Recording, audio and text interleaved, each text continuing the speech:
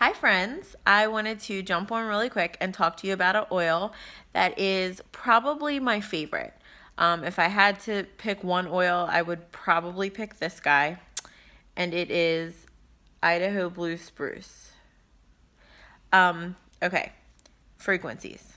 I'm going to just really quickly talk about frequencies. I'm really not great at scientific stuff because I'm blue, so I'm going to try to do this in a fun way.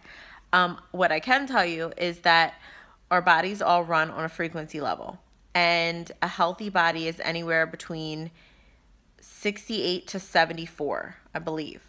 And a cold and flu, we're susceptible when our frequency level dips down to 54 or 58.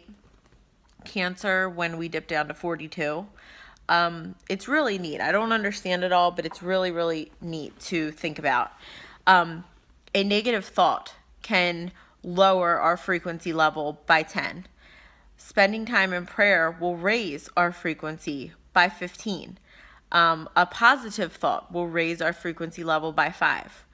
Drinking a cup of coffee will lower our frequency level by 14. Okay, guys, I should be dead. I'm just saying. I should really be dead.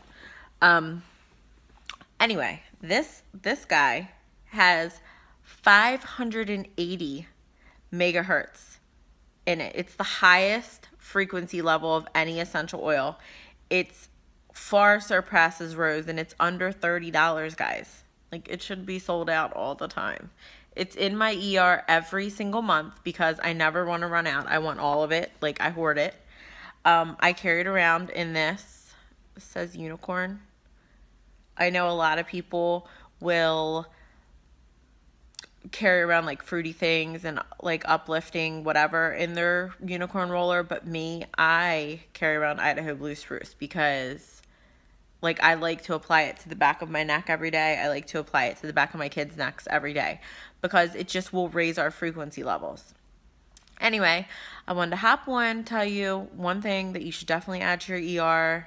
It's this guy. Like, get him before he goes out of stock, because when people realize, it's going to be gone. And that's what I keep telling myself.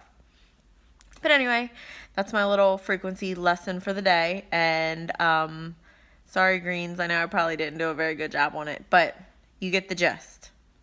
Bye.